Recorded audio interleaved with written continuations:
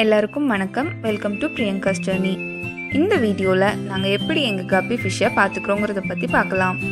எங்களுக்கு எப்போவுமே ஃபிஷ் ரொம்ப பிடிக்கும். அதனால இந்த கப்பி ஃபிஷ்ஷை பெட்டாக வச்சுக்கலான்னு ஆசைப்பட்டோம். அக்வேரியமும் பெட் ஸ்டோர்ஸும் மோஸ்ட்லியில் அவ்வளோவா கிடையாது. இந்த ஃபிஷ்ஷை என் ஹஸ்பண்டோட ஃப்ரெண்ட் ஜெரி அவரோட அக்வாஃபானிக் சிஸ்டமில் இருந்து எங்களுக்காக ஃப்ரீயாக கொடுத்தாரு. இது வைல்டு கப்பீஸ், காமனாக ட்ராபிக்கல் ரீஜியனில் இருக்கும். எங்ககிட்ட 2 சின்ன ஸ்னீலும் டேங்க் கிளீன் பண்றதுக்காக வச்சிருக்கோம்.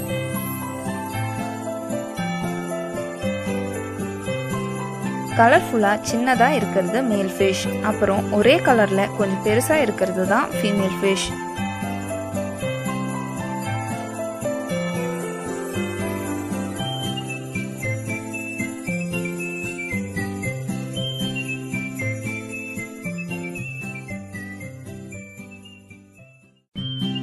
எங்க ஃபிஷ் எப்பவுமே ரொம்ப ஆக்டிவா இப்படி இங்கேயும் அங்கேயுமா ஸ்விம் பண்ணிட்டு இருக்கோம்.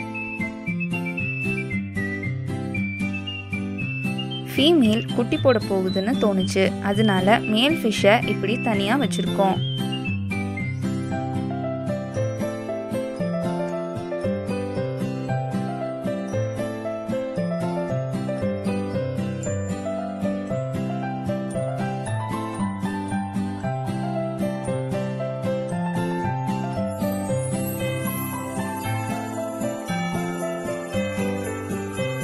ஃபீமேல் குட்டி போட்டதும் ஃப்ரைஸை தனியாக ஒரு பாட்டிலில் ட்ரான்ஸ்ஃபர் பண்ணிட்டோம்.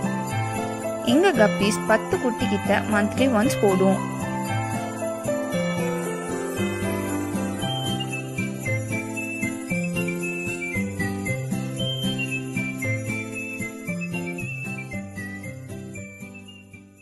இதுதான் இப்போ போட்ட குட்டி.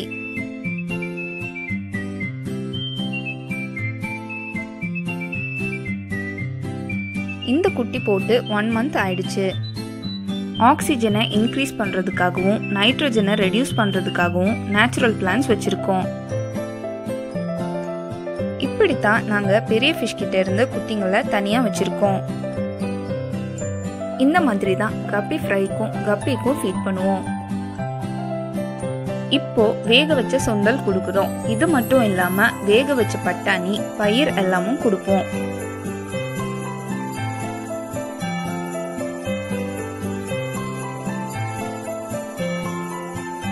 மெயின் ஃபிஷ் டேங்க்லேயும் மணி பிளான்ட் அப்புறம் ஸ்டோன்ஸ் எல்லாம் போட்டு டெக்கரேட் பண்ணி வச்சுருக்கோம்.